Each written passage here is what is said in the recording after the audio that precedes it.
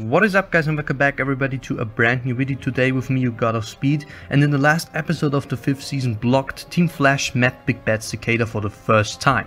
Barry was almost killed in this fight because of Cicada's dangerous weapon, the lightning bolt dagger, because this weapon is able to rob the powers of metahumans, and in a face-to-face fight without powers the villain is extremely superior over the whole team, and if Nora hadn't turned up in the last second, she wouldn't have enjoyed a very short time with her father. However, the important question now is of course, why did Cicada hesitate to kill Flash when he saw Nora?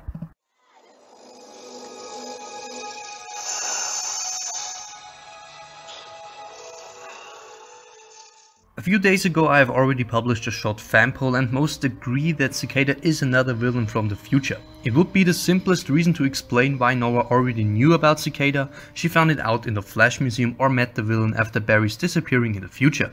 The big problem with this is that after Reverse Flash and Savitar, another big bad comes from the future, and if this is really true, is getting pretty annoying, I think. Therefore, I personally think that behind the mysterious Cicada is more than just another future villain.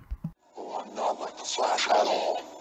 Some would say I'm the reverse. Another point in a poll, which was also voted as correct by some fans and is very cool I think, is that Cicada is part of the West Allen family, the CW version of Malcolm Thorne, Barry's secret twin brother, and therefore Nora Allen's uncle.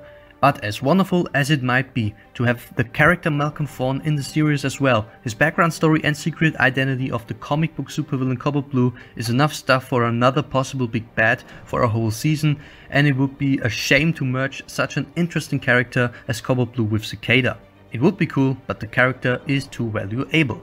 But however, I really like the point that Cicada could be a part of the West Allen family, so the third possible point is that Cicada is Nora Allen's brother and so Barry's son, the CW version of Don Allen. In the comics, he and his sister are the so-called Tornado Twins, a speedster superhero duo.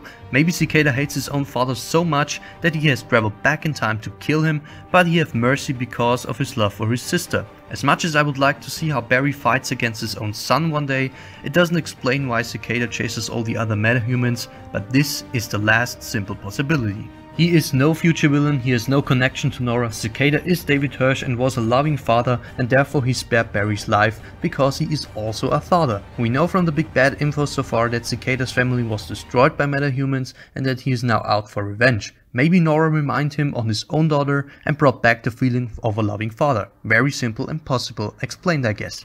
But what do you think of this little fan theory over Cicada? What do you think who he is? Do you think he has a connection to Nora? Do you think he is her brother, her uncle? Or do you think that he has nothing to do with her? Write your opinion as always down into the comments, take part at the fan poll, and do not forget to subscribe and to leave a like if you enjoyed the channel and the whole video. So guys, we will see us very soon. Next time, goodbye.